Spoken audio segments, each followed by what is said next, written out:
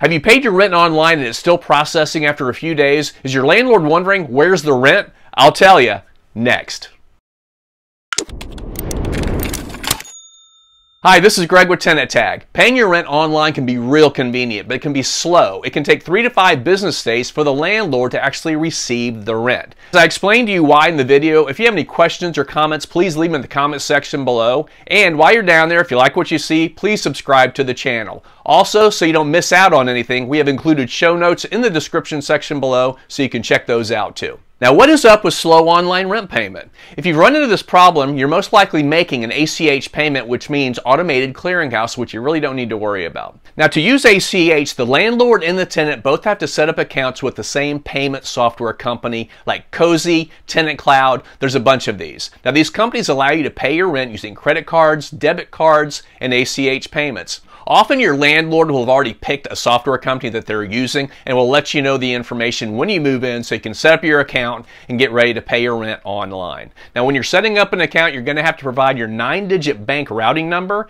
It can be on a check, but it's 9 digits. It's like the bank address. And then your account number also. The landlord has to do the same thing. It basically matches your accounts up with the property that you're renting.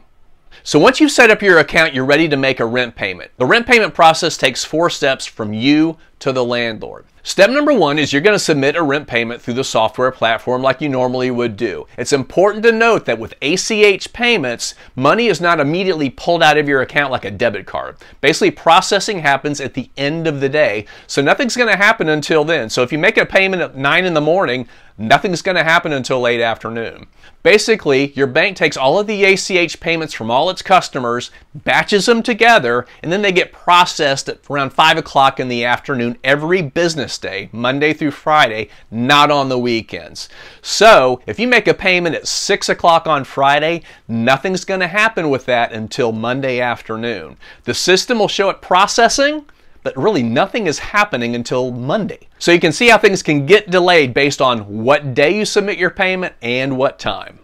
Now in step 2, the payment does not go directly to the landlord, but is collected by the software company. Basically, this happens the business day after you submitted your payment through the platform. So if you submitted your payment at 3 o'clock on a Thursday, then they'll be processing your payment on Friday. Now step 3, you would think the payment would go directly to the landlord, but that's not the case. The payment software company is going to hold the payment for 2 business days to make sure there's no problems with your bank. Is there insufficient funds? Is there a lien on your wages for some reason? They want to make sure there are no problems before sending that money to the landlord, because what they want to avoid is sending the payment to the landlord and then having to go back and pull the money back because there was a problem. So they're going to hold that money for 2 days just to make sure everything is okay.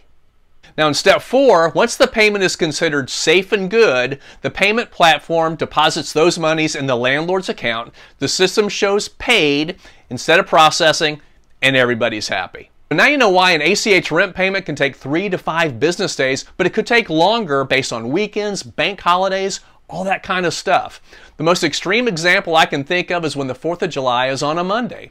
You pay your rent Friday, say at 7 o'clock. Goes through the weekend, nothing's happening to the payment. Monday's a bank holiday, nothing is happening. Your bank doesn't even look at your submittal until Tuesday at 5 o'clock. Then the software company's not processing until Wednesday. Then they're holding the payment Thursday and Friday to make sure nothing's wrong. You got another weekend, nothing's happening there. The landlord doesn't receive their payment until Monday, July 11th, 9 days after you submitted your payment. They're going crazy. The system shows processing, but their money is not there, and they're calling saying, "What is going on?"